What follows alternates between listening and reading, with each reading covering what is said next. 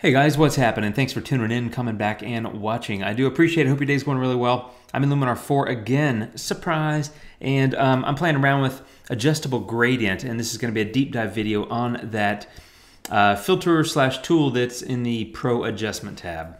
Now I've used adjustable gradient for, I don't know, however long it's been in Luminar. I think it was in the initial first launch version back in, God, was that 2017 or something? Anyway, I've loved it and used it for a long time. It's really fabulous and really powerful. I'm going to jump into that, but first I got to say thanks for all the feedback and comments and interaction on all my previous videos. I'm having a lot of fun making these Luminar 4 videos. Hope you're getting a lot out of them, and based on the comments and feedback and interaction, I think you are, so I appreciate that. And if you haven't yet subscribed, please do hit the subscribe button.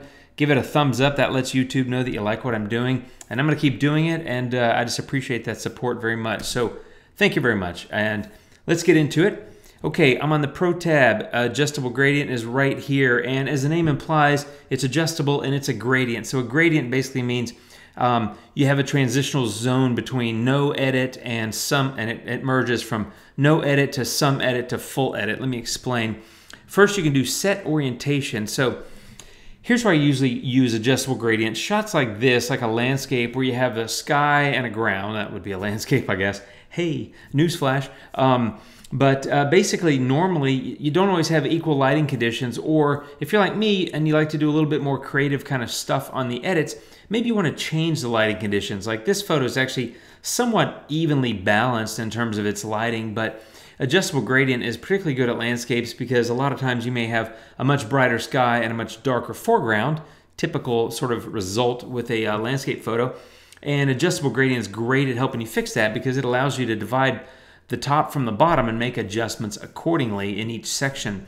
The great thing about it is you pick what's top and you pick what's bottom. So let me show you. That's where set orientation comes in. So you click on that, and as soon as you get your mouse cursor over the photo, you will see this little thing show up. So here in the center you have a straight line, and you can see that you can grab this line and turn it if you need to, which I will be doing in this photo. Between that center line and the top line is a gradient zone, so that center line divides top from bottom. Above that center line to that top line, you have sort of the gradient, which means you get a varied or gradual impact of the effects that you do in this top section. Above that top line, you'll get the full impact of those effects. The reverse is true for the bottom, so whatever you define as bottom will fall below this center line, and you'll get a gradual increase of impact of the effect from that bottom line, from that center line to that bottom line. It'll gradually increase, and then you get the full effect of whatever you do in the bottom down below. So in this case, oh, by the way, you can also drag these and increase or decrease the size of that gradient zone, which is really powerful. One tip I recommend is if you're trying to blend a horizon in and do some lighting changes, I would be really careful about compressing this gradient zone really tight, because when you get it really tight and then you do a big light change, you may see a thin line of light kind of across the bottom. So just be careful. But everything's experimentation. So like with, I think my answer to most questions in Luminar is it depends. And that's like with photography pretty much, right? So here we go. I've got the gradient zone set like that. I'm going to say done. And now I'm in top. And the great thing you can see here is you have 6 controls. So exposure, how bright or dark do I want it? Contrast, shadows, highlights, and then you have warmth and vibrance. It's a wonderful collection of tools here, I think. It's why adjustable gradient made it in my top 10, which I talked about in that video. So for the top, I'll take exposure down a little bit, and I'll bring up some contrast. And you can see what that's doing. It's helping to pop the edge of those hills because I'm adding some contrast in the top of that tree on the left. Maybe I'll take the shadows and the highlights down a little bit. Maybe I'll take the temperature down, cool it off a little bit. I like bluer skies. Those gray skies in photos, I like to make them kind of blue. I got a blue thing. And then maybe a little bit of vibrance. And let me show you the top already. If you just look at the top of the photo, there's before and after, and a sliding difference you can see. I mean, it's had a pretty sizable impact on the photo. Now I can go over and click on bottom and do the same thing. So here I might take the exposure down a tiny bit. I might want to do more contrast, well, maybe not that much, maybe more contrast, something like that. And then shadows, maybe lift it a tiny bit because I did add a lot of contrast. maybe bump the highlights a little bit because it's going to pop that kind of rocky sand on this, this river here. And maybe cool it off a tiny bit and give it a bump in vibrance. And you know what? I've got a pretty nice looking photo, and all I did is use adjustable gradient, and that's why I like it so much, because it has a lot of power. In addition to separating top from bottom, it gives you the exposure, the contrast, the shadows, the highlights, the warmth, and the vibrance. Those are things I do kind of on every photo. So I can just say, hey, there's top, there's bottom, make my edits, and I can be done. So it's very powerful. And let me show you, there's the before and there's the after, and a sliding difference here you can see.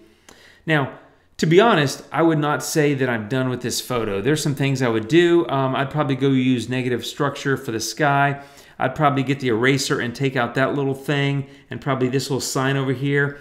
I'd probably crop it. I would do some additional things. So I don't want to imply that adjustable gradient is a one filter editing tool and you don't need anything else.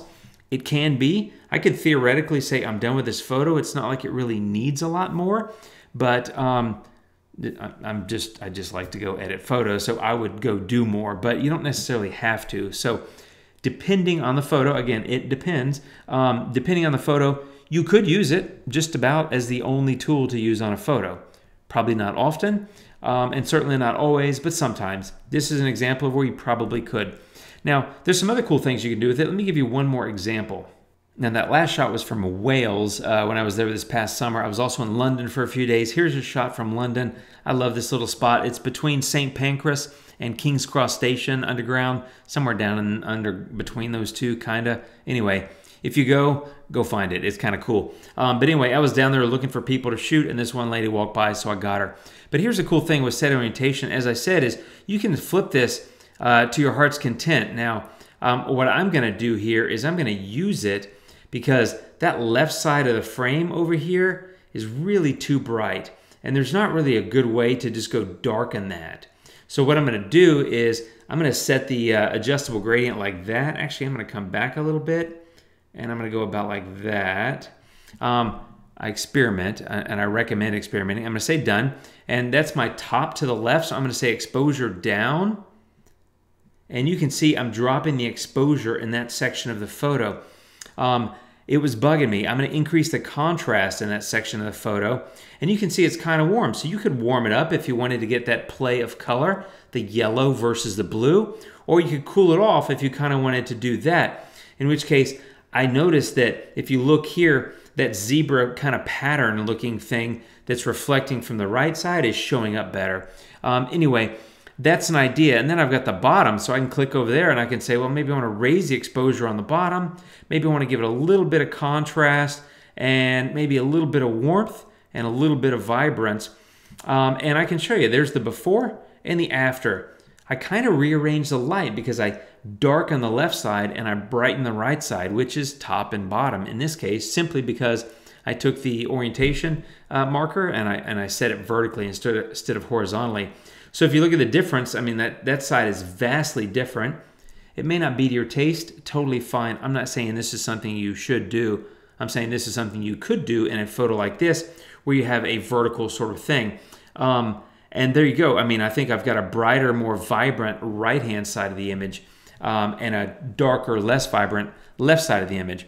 Again, season to taste, do whatever you want. And there's plenty more I would do to this photo, including I'd go just put a vignette on here because it just screams vignette. And I did a video about vignette right there if you want to check it out. But that's really it for adjustable gradient. It's super powerful. It's super awesome. It is in my top 10, as I said in that previous video. I absolutely adore this thing. I use it all the time. And I highly recommend getting comfortable with it and using it and experimenting with it on your photos.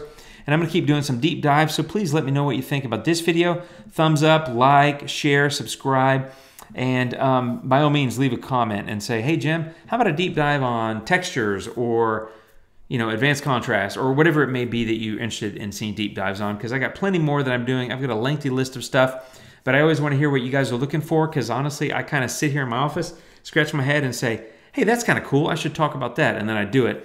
Sometimes people say, hey, will you do this? And I'll do it. I'm open. So let me know. Thanks for watching, my friends. Hope you're having a super awesome day. I'll catch you next time. Thanks for tuning in. I'll see you later, and adios.